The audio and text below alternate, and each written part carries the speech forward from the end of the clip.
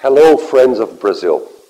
In all the years that I have spent in the United States, I have lost count of how many times my friends and acquaintances have asked me all sorts of questions about my country.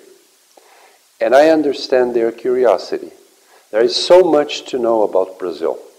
It is the largest country in Latin America, largest in territory than the contiguous 48 American states, and it is the only country in the Americas where Portuguese is spoken.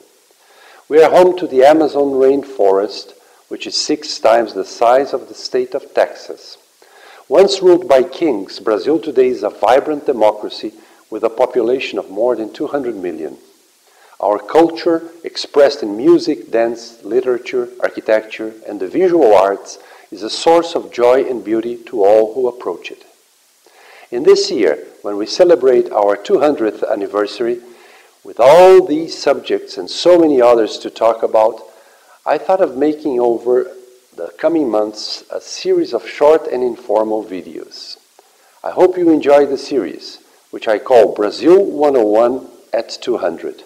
So let's have some chats about this great country, which is one of the United States' oldest friends in the hemisphere and around the world. See you soon. Thank you.